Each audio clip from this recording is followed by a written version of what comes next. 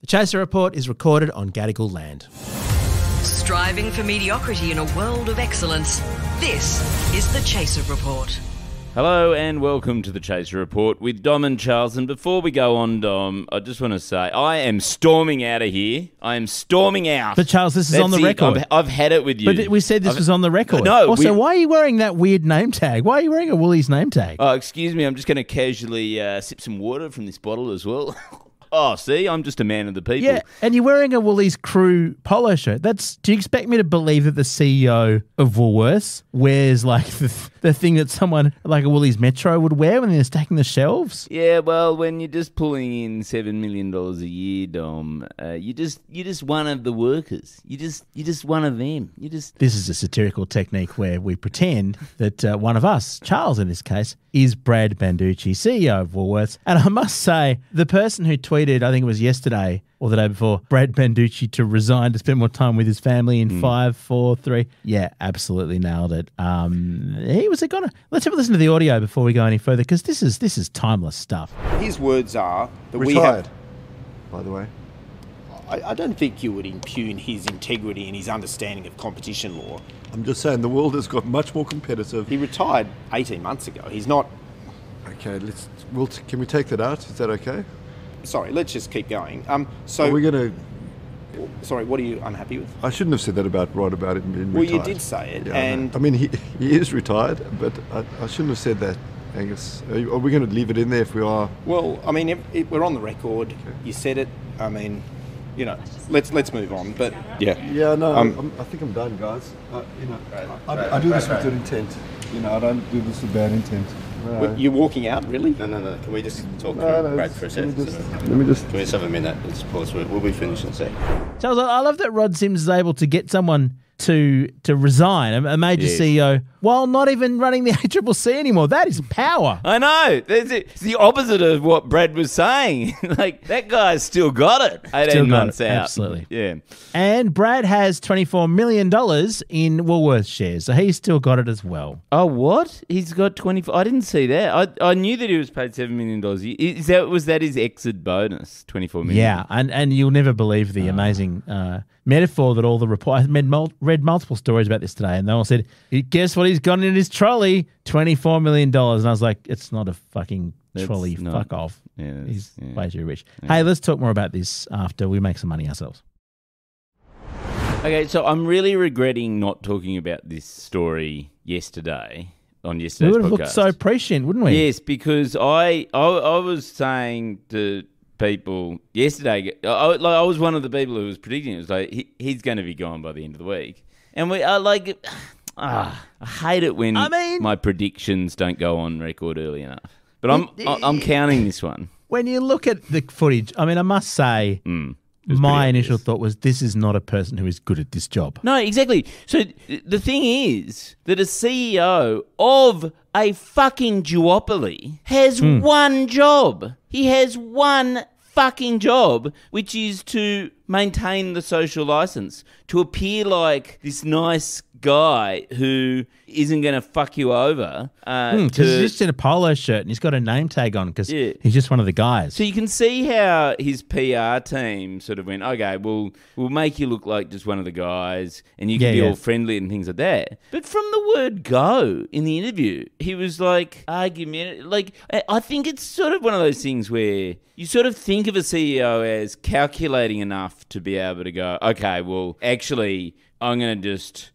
box the ABC journalist in as being argumentative, and my strategy is going to go on the attack, make him look like he's just doing a hatchet job on us, and that's how I'll get through. But actually, you sort of look at it and you go, no, I don't even think that was the strategy. I think he just literally lost control. He just... Yeah. And probably, actually, he's been in meetings his whole life. He's probably failed upwards across his entire career. Being a white man, that's what you tend to do. And he's got to the point where whenever he gets a bit, sick of meetings or, grumpy or, he's having a bad day because the golf didn't go quite his way, you know, on the front nine or whatever. He just goes, "Oh, I'm storming out of here," and that works in a corporate environment where, you know, there's no you're the boss. accountability. Everyone worships exactly. you. But Charles, I imagine he's part of the problem. Like, can you imagine the pricing reviews at Woolies going through, and probably the underlings very gently saying, "Look, Brad, people are kind of doing it a bit tough. Could we maybe just reduce the margins just a little bit? Like, just we'll look good if we, I don't know, if we just make only a couple of billion instead of many $1 billion in terms of our bottom line." And he's going, no, get out of here. And you're like, you're not saving the punter a cent. Yeah. But Charles, this is the thing I wanted to mention. So strangely enough, you're doing the Wankonomics tour at the moment, right? You're in Adelaide selling a lot of tickets. You're doing corporate language. It's a guide to how to be in the corporate world. We're teaching people how to speak in corporate speak, how to make their communication less clear and more incomprehensible. I mean, have you had to change your materials to cover this? Because what he needed, perhaps he should come and see the show, he needed platitudes. He needed nothingness. He sort of needed to be able to say nothing. Well, he could have said, "Oh, look, we're very concerned. We'll get back to you. We'll circle back. Yes. We'll commission a report. Yes. I've got my best people looking at this." Let's put a pin in that. Let's put a pin in this. Yeah. It's circumstances beyond our control. Yeah. There's externalities. Don't you hate it when externalities make things impossible to solve? And you know, I hear you. I hear you. Yeah. I know where you're coming from. Who do you want me to sack? Like, that's what you can say. You can put it back onto the person. I could bring prices down. Which of our people do you want me to make redundant? Yeah, no, exactly. Yeah, put it back on the ABC journalist. Exactly. Who do you want me to sack? Yeah, because I can. If you want me to make less money for our shareholders, who are ordinary Australian super funds, I can just sack people. But here's the thing you might not know about me, Charles. In an earlier life, more than half my life ago now, I worked as a management consultant at Woolworths. Oh, really? I did. And you're not supposed to say who your clients are. Not for very long, admittedly. But it's pretty funny. It's a pretty strange environment there at Bella Vista. Is the whole Woolworths duopoly thing your fault? Are you to blame for Woolworths? I love the notion that I had anything like the amount of power that I could make a recommendation. So you had to go out to Bella Vista, did you? To Bella Vista. For to people, One Woolworths Way, Bella Vista. For people who've never been to Bella Vista, which I think would be 100% of people, it's like corporate utopian dystopia or something. Like, it's sort of this campus out in northwest Sydney,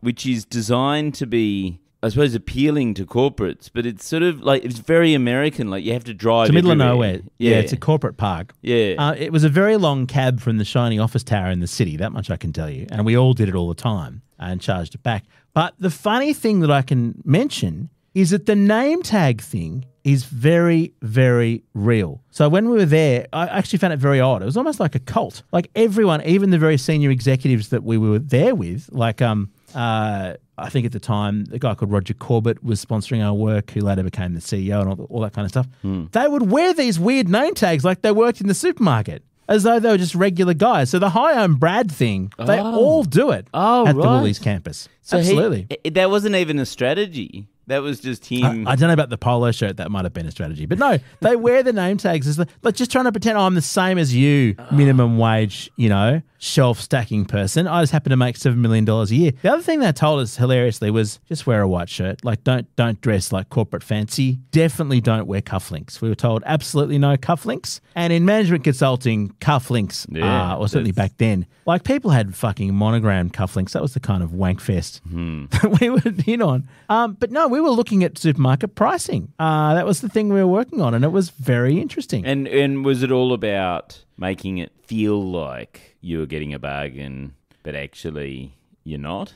Like, was that the sort of psychology? Because it's all about psychology, isn't it? Well, I can tell you, my favourite brand of muesli. I'll give you an example. My favourite brand of muesli. Oh, that looks fancy. Yeah, it's fancy. Because Dorset cereals. Gosh, you're doing well at it in Adelaide, aren't you? You're making $9. Breaking in the coin. $9 is what you've got to pay for it. Except every second week it goes on sale, and it's 2 for $9, right? And so And so you always buy it for $4.50 and you go, oh, I've got a real bargain. And then you realise, oh, no, hang on, it's still a rip-off at $4.50.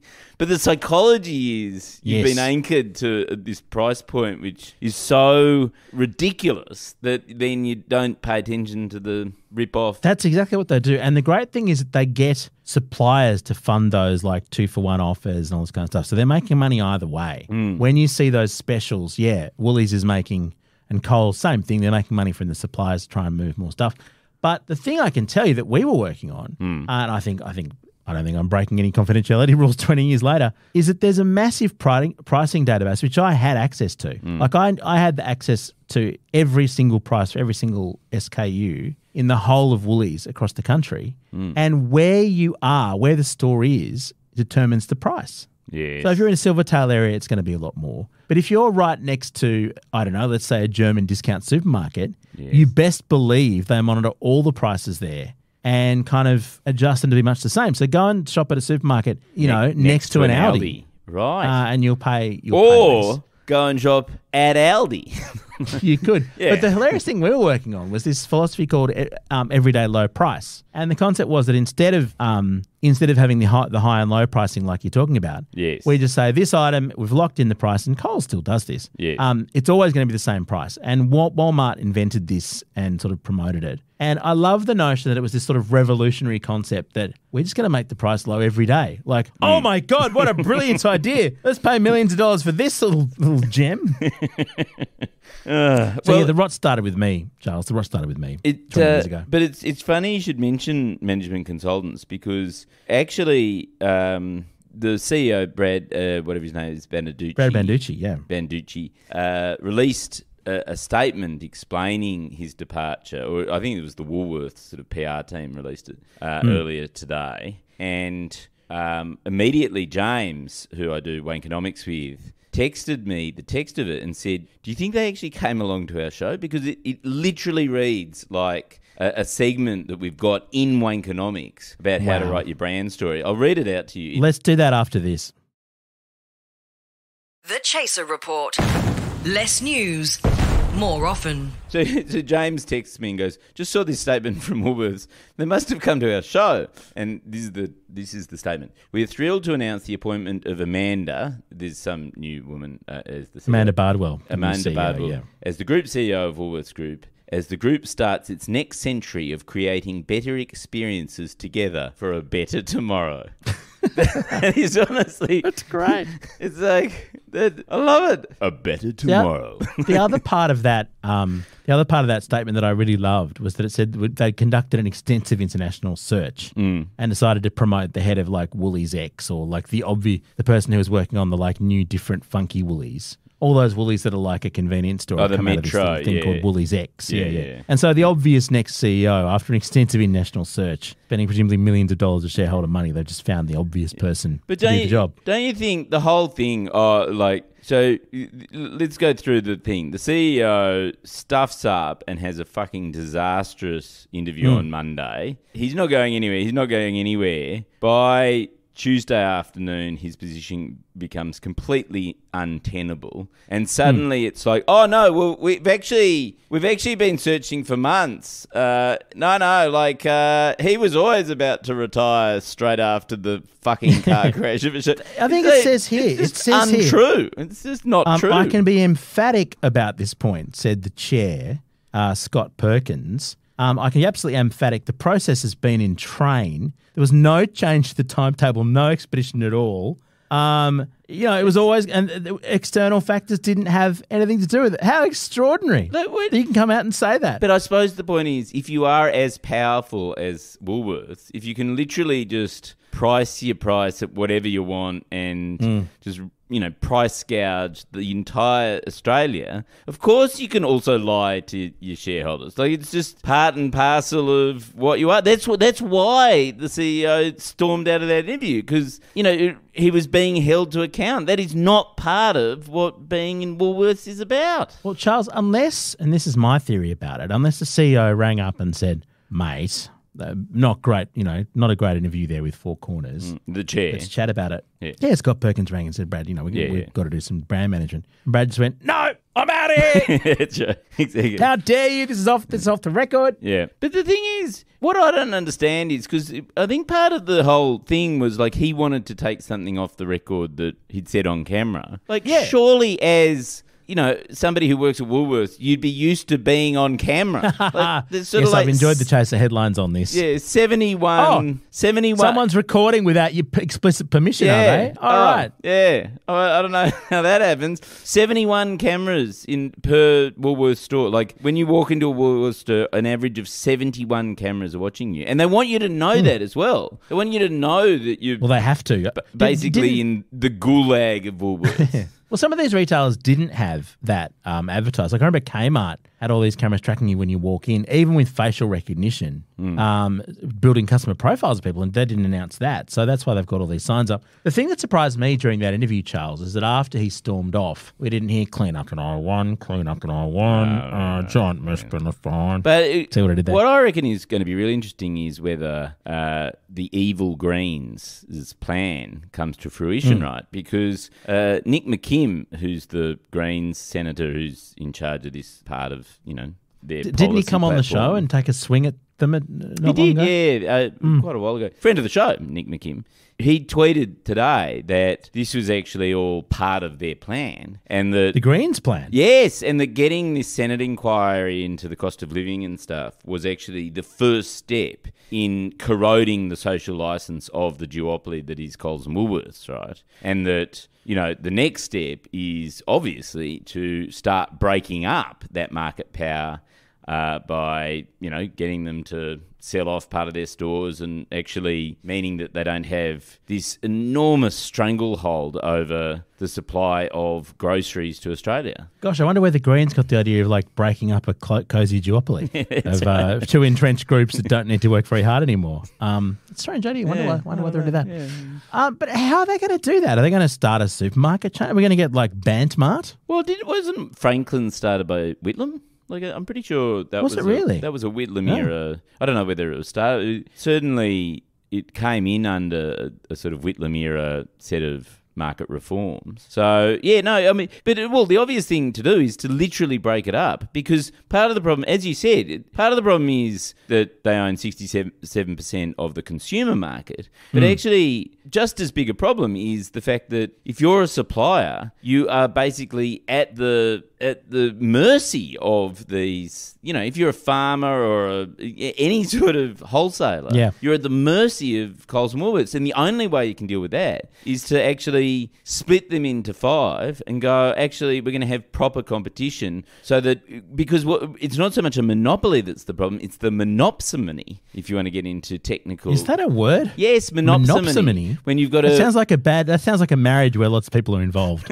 It's when a monopsony is when there is a single buyer rather than a single seller. Oh, Medicare. Yeah, and a single buyer has enormous power over their suppliers because you're the only person buying or the only organisation buying. So that's why, breaking it up. And Nick McKim's going, okay, step 2, let's do it. Well, Charles, this just makes me think it's time at last to put our money where our mouth is and launch a supermarket chain. I've always wanted to. If we could do something really nimble, something very technology-based, maybe just cut out, maybe don't even have retail supermarkets at all. No. Just really innovate, maybe build some little warehouses close to where people live and just get stuff delivered, I don't know, on an electric bike or something. Yep. Get a whole bunch of people to come over and we pay them proper wages and insurance and stuff. Yep. And they just order on an app. It'd be very, very quick. Yep. It'd be really great. And because we were paying them a decent living wage, we'd go broke in 6 months. Yes. Then we would sell our brand assets to Woolworths. Yes. And we'd be milk run. Yes. And we'd make a lot of money. Yes. Well, I think we are very set up to do the first part of that plan. Like setting up a badly run app that loses money is sort of our Didn't core we do that business. already? Yeah. We had a Chaser app at one point. That was a lot of fun. It actually worked quite well. Just lost a lot of money. Well, that's a good idea. The other thing that they've started to do now, and I just was reading about this the other day, is that the private label thing, where they have a suite of their own brands and you can't tell which ones are made by Coles and Woolies. So they've started competing against, for instance, manufacturers of spirits. by producing their own gins and vodkas and whatever. You can't tell who it's from. Well, that was in the Four Corners. That was in the Four Corners. Oh, there you go. Yeah. That, and I also discovered, shockingly, that Australia's sort of number 1 or 2 retailer or brand in every single category now is Anko, the Kmart house brand. Yes. Presumably Woolies and Coles will do the same thing, so that you can't even have an independent business anymore. You just have to supply the Woolies and Coles duopoly. I do love the fact that, like if you go to Italy, the top brand there is like, is it Versace? What are Italian brands? Versace's Italian. Versace, yeah. And, in France, it's like Christian Dior or something like that. Yeah, or Moet and Chandon. Yeah, Moet and Chandon. And here it's Anko. And they're our top. And, even in America, it's like Nike and, and stuff like that. Here it's Anko. In every category, Anko. Yep. And, maybe we should just not stop worrying, sit back and enjoy the. See, that's the problem with Coles and Woolies. Kmart's basically a monopoly now. They've absorbed Target. Big W is nowhere to be seen. Yeah. Just sit back and buy the cheap Anko shit. As soon as Anko starts retailing groceries, I'm not going to Coles or Woolies anymore. Nah, exactly. And the thing is, the brand values of the most successful Australian brand ever is cheap shit from China. That's cheap literally their brand values. That doesn't last for very long. Yeah.